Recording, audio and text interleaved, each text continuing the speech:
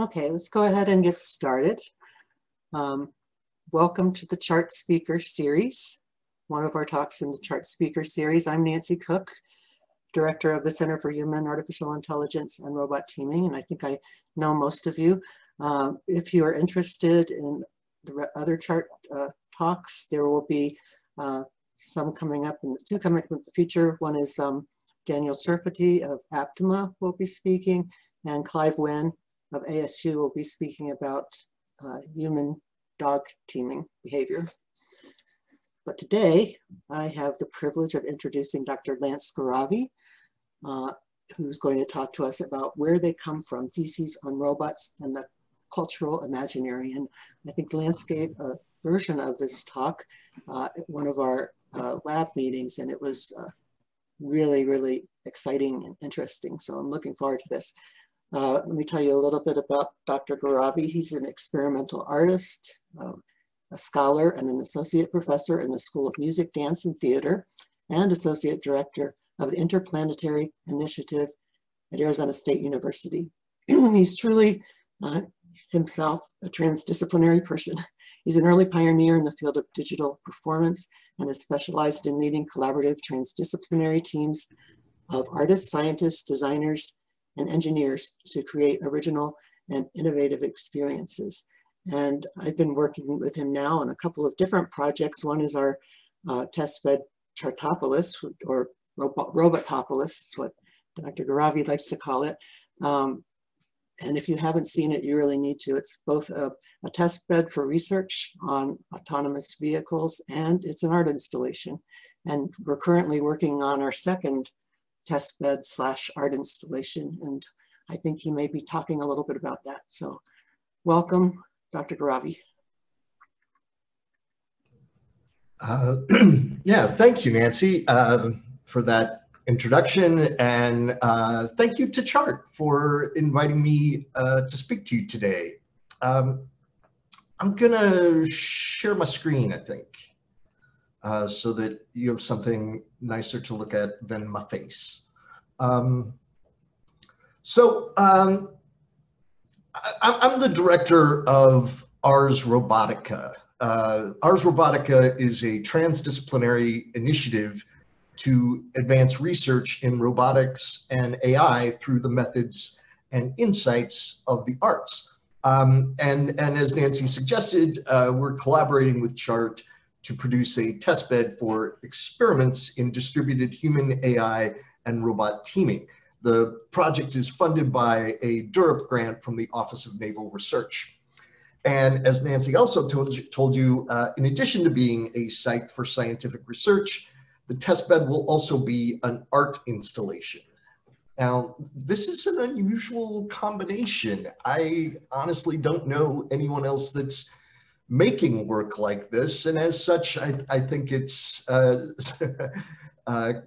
super fitting project for ASU.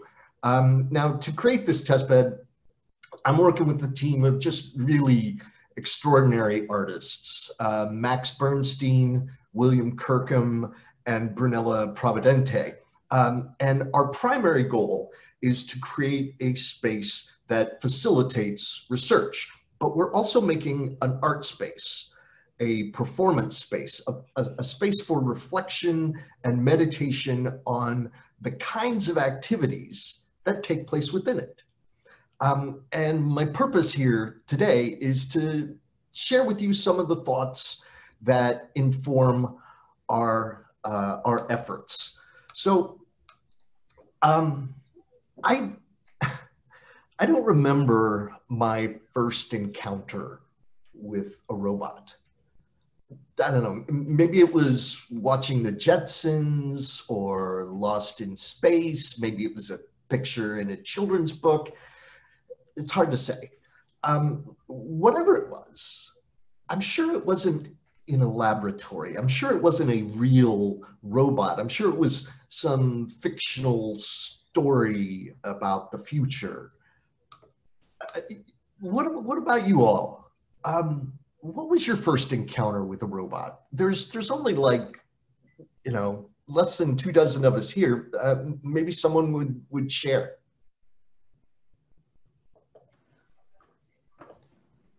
Do you remember, anybody remember their first encounter with a robot? I actually do. When I was around 5, I wanted a pet dog, but my parents didn't want to get us an actual one, so they got us a robotic dog. So we took care of that instead. Really? So your first encounter with a robot was with a real robot, Mhm. not something on television or in a film or in a book. Um, no, we didn't really watch a whole lot of TV when we were That's little. great. That's amazing.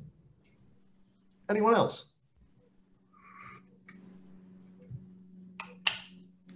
I think it was Lost in Space for me. Lost in Space. Yes, absolutely. I, wasn't the robot's I name Robot? remember watching. Li Xiao?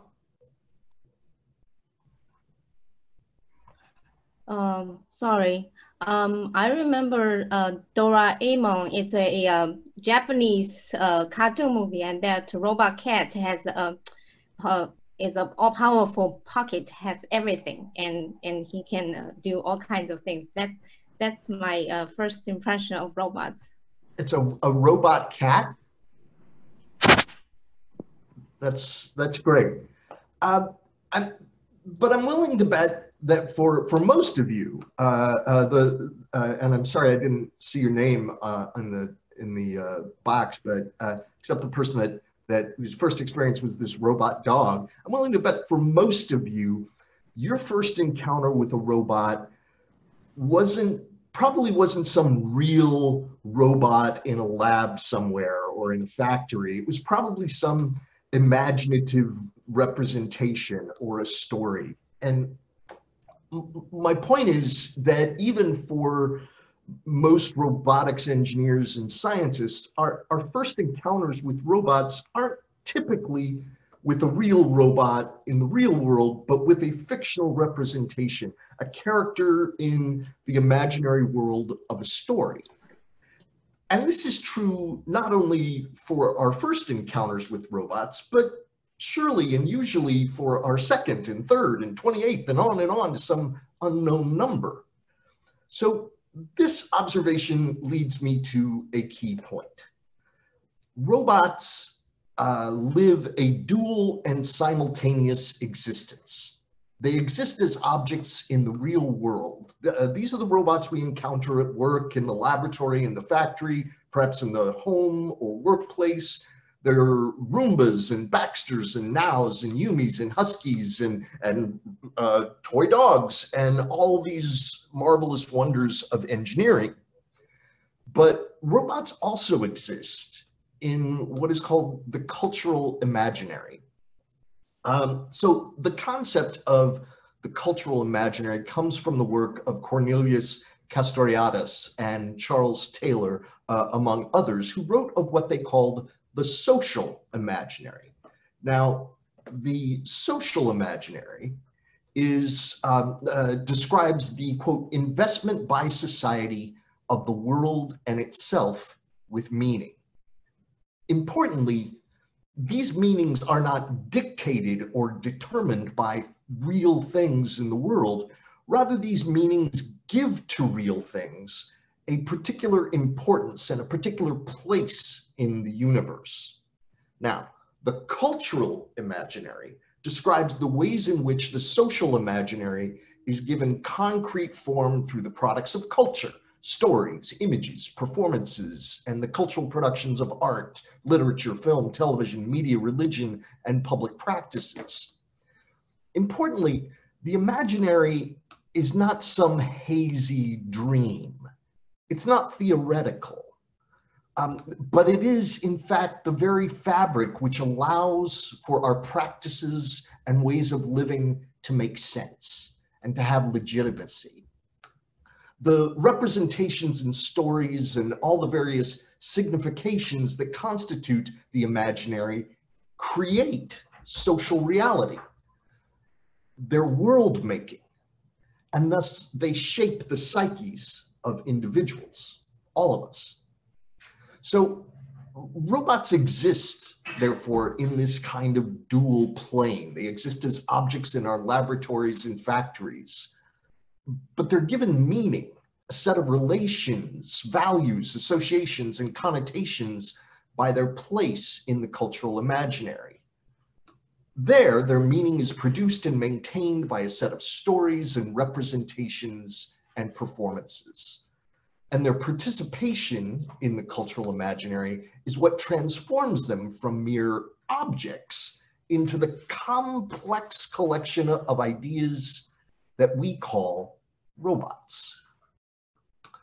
So, if we acknowledge that for me and for many of you who work with robots professionally, you who build them and modify them and experiment with them and write brilliant articles about them for peer-reviewed scientific journals, if we acknowledge that we first encountered robots in stories and images, on TV and in films, in science fiction novels and comic books, as action figures and illustrations on birthday party napkins, then robots, as figures within the cultural imaginary, come first.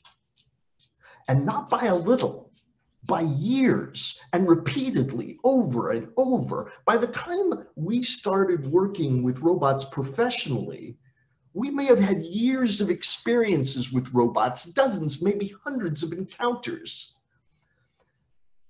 In our experience of robots, the imaginary precedes the material.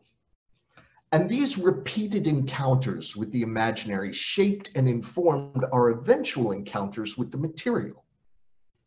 Because how could they not? It's what gives those material objects meaning and places them in relation to other things in the world.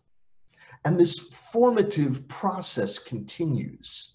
Each interaction with robots in the lab is ineluctably shaped and made meaningful by a set of significations that constitute the cultural imaginary.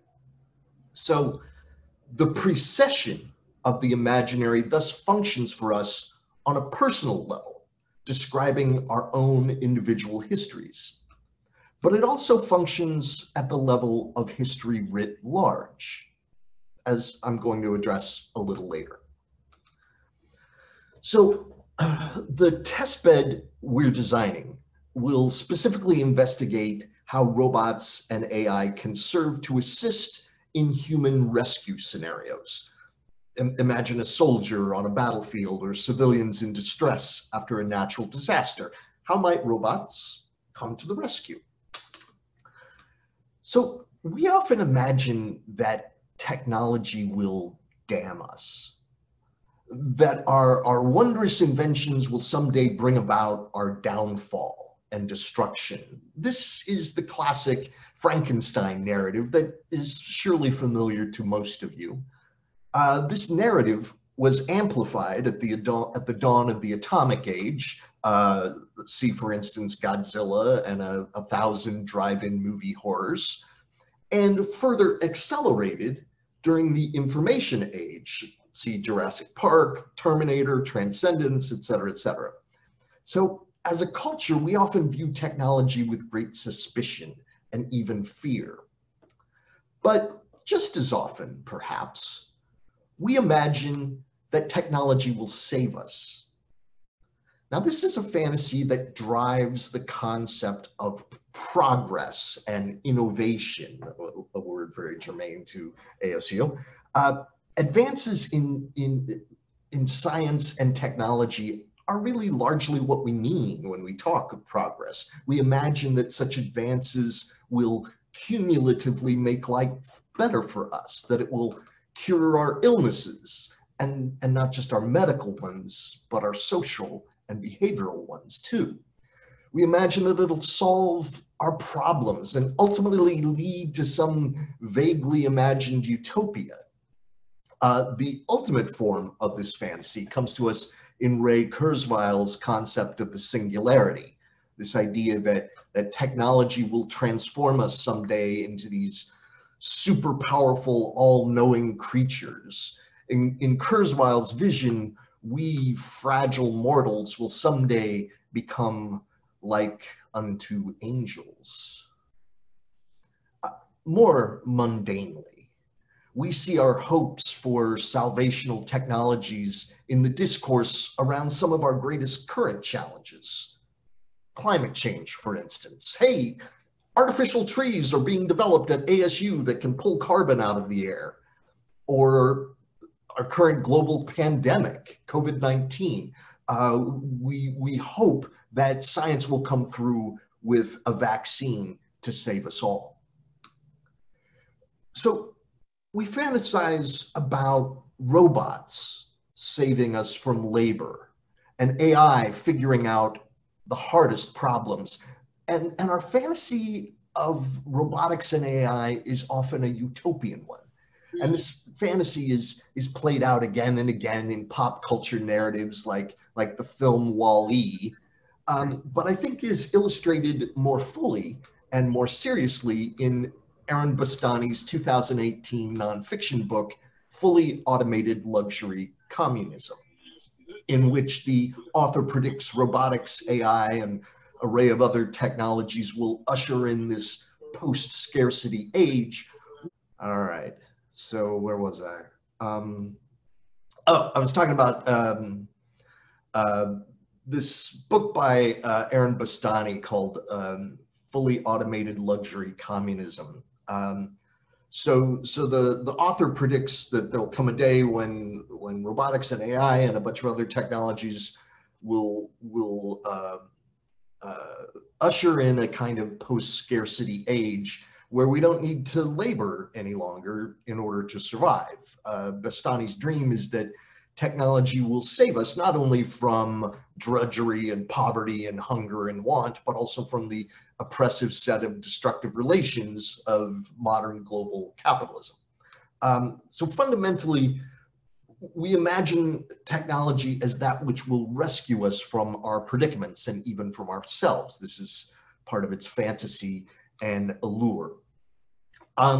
So I want to say something that might surprise some of you.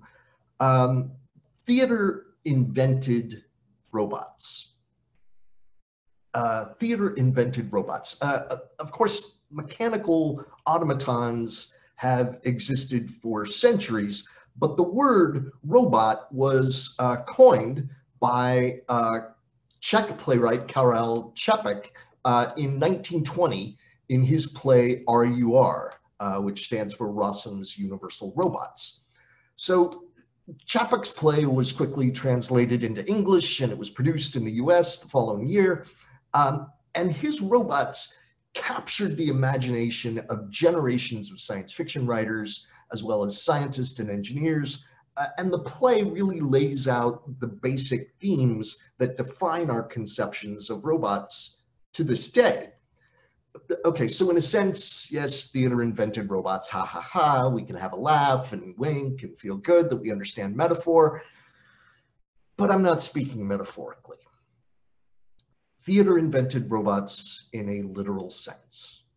Robots began as theater and have remained mostly theater to this day.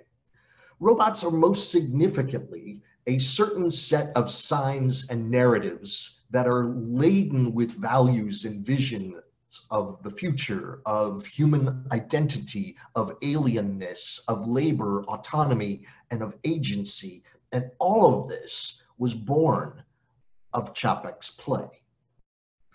So, of course, robots aren't just narratives. Real robots exist in the world, and many of you work with them. So robots vacillate back and forth between the imaginary and the material, between science fiction and science realities of actual machines in factories, warehouses, laboratories, and homes. All robots perform on what Marvin Carlson refers to as the haunted stage. That is to say, they're all haunted by the ghosts, not of actual robots in the world, but of the robots of fictional narratives, and more specifically, of performances. RUR, HAL, The Terminator, Robbie, Rosie, C-3PO, Data, and the Cylons. It is these fictions, these theatrical, televisual, and cinematic ghosts that produce the robots of today. And these ghosts haunt real robots throughout their existence, through ideation and design of new robots, in the marketing and in the laboratory and in the field. Robot narratives still dominate and shape the development of the material forms robots take, how we imagine them, how we respond to them. In other words, the narratives and representations of robots, which began as such and are sustained as such, have material consequences in the world. The stories aren't just stories. They shape and they give form to the world we live in. So I've noted that on a personal level, we encounter robots as figures in the cultural imaginary long before we meet them in reality in the laboratory or the factory. But for robots, the cultural imaginary precedes the material, not just personally, but also historically. Robots were theater first. They began as science fiction, and they significantly remain so. So, next slide. So, these narratives and representations are connected to ideas about race, humanity, and labor in the context of capitalism. It may seem like a weird stretch to connect robots and race, but it's fundamental to understanding not only where we're coming from with this testbed project, but where robots themselves come from and where they've been all along. So Čapek's play specifically engages the American institution and history of slavery. The robots in Čapek's play are slaves, made to work so that humans don't have to, made to replace human labor. So they create, if only temporarily, the kind of post-work paradise that Marx imagined would be the end point of technology. And here we see the salvational aspect of technology. Ultimately, however, for those of you, and those of you who've read the play know, Čapek's robots rebel against their bondage. They overthrow their masters in this violent, bloody rebellion that wipes out the human race entirely. And so Čapek's play features both the salvation and damnation narratives of technology, but it also narrates the racialized terror of slaves and of slave rebellion and of oppressed classes more generally that's so embedded in the history of the US from even before its founding. So lest you think that this is some exotic reading of Čapek's play, it's worth pointing out that Čapek coined the term robot from the Czech word for slave. Robot means slave. And this sense has really never left the idea of robots. It permeates their whole history in the cultural imaginary, in literature, film, television, comic books, and other media. So the history of robots is entangled with race, among other things. And this history is complex and, in fact, predates the invention of robots as cultural and technological figures. Its origins lie in the 18th and 19th century's most formidable forces: industrialization, capitalism, and slavery.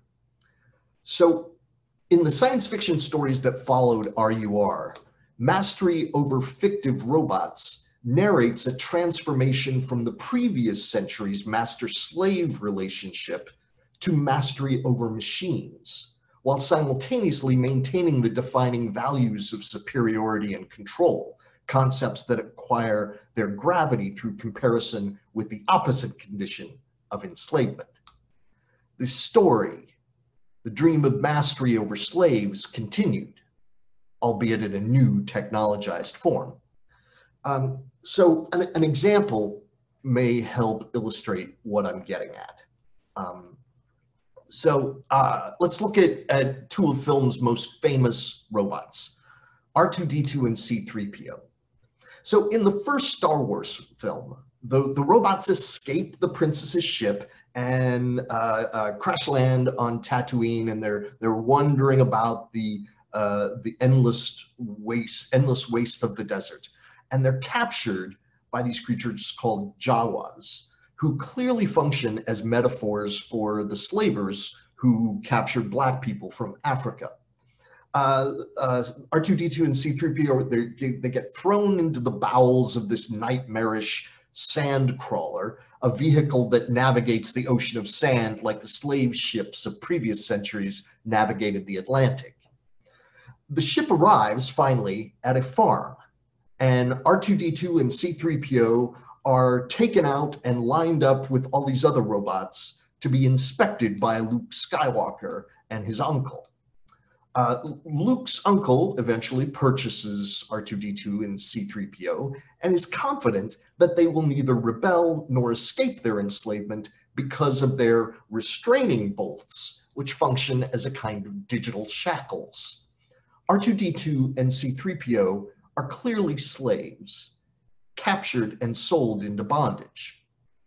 And unless there be any further doubt, maybe you remember what C-3PO calls Luke Skywalker. He calls him Master Luke. I really could go on citing other examples from other narratives, but I think you get the idea. Robots exist in our cultural imaginary as what I call a fantasy of ethically immaculate slavery. This is where they come from. And they have remained so. This is where they began. So I want to talk about the human for a moment. I've been talking a lot about robots. We imagine human to be an absolute term. We think of it as a fact about the world, that it's scientific, like the atomic weight of barium. But it isn't. The category human is always historically and culturally contingent. That is, what and who counts as fully human is always contested. Now, this isn't to deny biology. It is to affirm that who has been fully included in the set called human has been different in different times and in different cultures. For hundreds of years in the West, the category of human has been significantly understood as white, also male. Non-whites and women and other groups were and still are considered other, capital O, imagined as something less than fully human. And I want you to understand that this is not some hazy disposition living in the hearts and minds of individuals.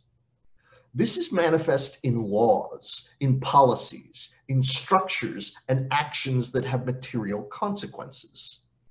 The struggle for Black freedom and civil rights in the US, and indeed the struggle for women and other historically marginalized groups, has largely been a struggle to be seen and treated as fully human. Indeed, the concept of race itself was invented to justify the practice of enslaving African people. To morally justify such brutality, the enslaved needed to be located in some imaginary category that identified them as somehow less than human.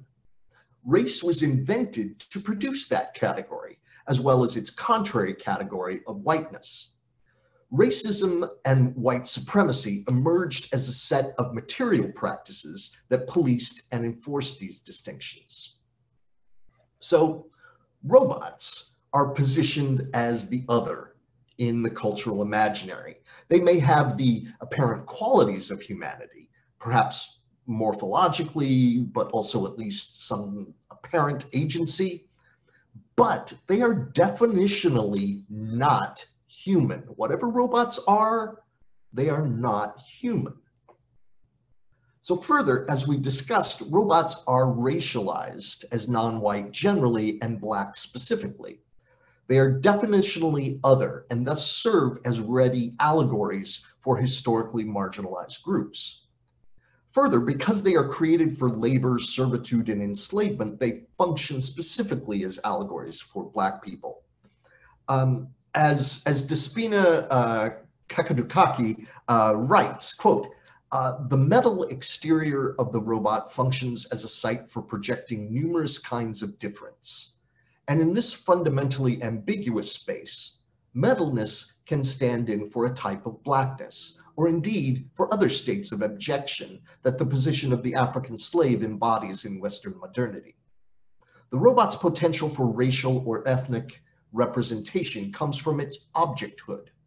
The robot is a priori designed as a being whose ontological state maps perfectly with a political state. Robots are designed to be servants, workers, or slaves. So, if human equals white and robot equals black, then, next slide, then human-robot teaming is a kind of allegory for race relations within the context, I lost my place here.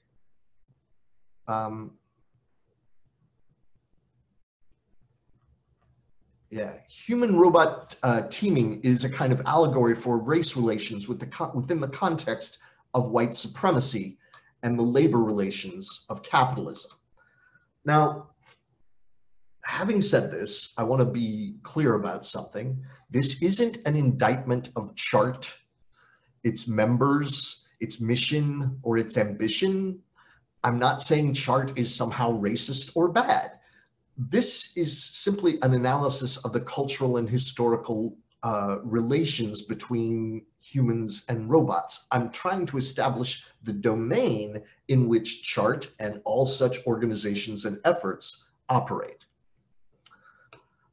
So in this testbed we're creating, robots will play the role of rescuers in these rescue scenarios. There'll be rescuers, there'll be saviors. Given what I've described as the racialization of robots, I see robots function in this scenario functioning like the familiar cinematic trope known as the magical Negro. So the magical Negro is a familiar character in American cinema. Their narrative function is to come to the rescue of a white character who is in desperate need of saving.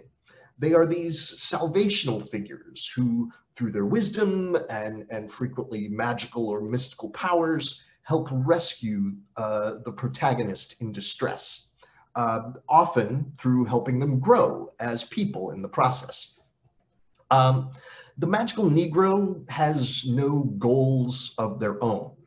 They're not agents with their own interests or storylines. They don't really develop as characters. They exist only to advance the needs and desires of the white protagonist. So similarly, the already racialized robots in our testbed have no goals, no ambitions of their own, apart from serving the interests of the human protagonists. In the experimental scenarios we'll enact in these testbeds, the robots will be rescuers, coming to the help, literally or allegorically, of the allegorically white characters and helping them achieve their desires. So, to summarize, popular imagination and much critical reflection frames technology alternatively as a means of salvation and damnation. In this imaginary, robots are a series of racialized narratives and representations that engage concepts of humanness and labor. Human-robot teaming is thus an allegory for race relations in the context of white supremacy and capitalism, and rescue robots function as magical Negro tropes. Thus, the lab that we're designing is a fraught space. It's haunted by history, by present contests, by fantasies and nightmares of the future, and by unspoken stories. All robotics labs are haunted in this sense. We're just designing a lab with the ghosts in mind. Thank you.